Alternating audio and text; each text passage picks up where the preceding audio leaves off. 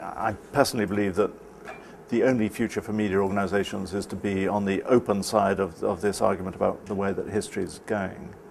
And the reason that these stories had the power and influence they did was partly because of the skills that journalists brought to bear on them, but it was also the fact that they could be read as easily in the street in Cairo or Tunisia or Libya as they could in Washington or in Moscow or in Madrid or in Hamburg or in London. So the simultaneous publishing of organizations who make their content available for anybody to read, I think was the thing that had that power.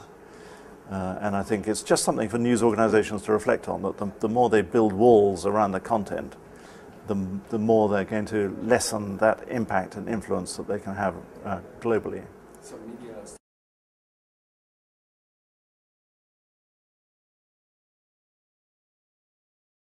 There's always an economic argument, but I mean, if you set aside the economic argument, there's no doubt that the power and influence and effect of these stories is through being open.